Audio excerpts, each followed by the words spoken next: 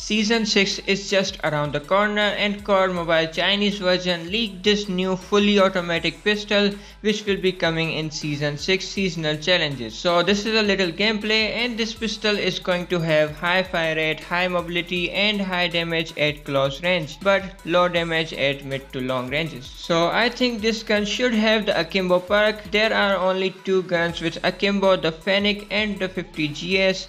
And this should have the akimbo, but unfortunately it's not going to happen because they didn't show it in this gameplay.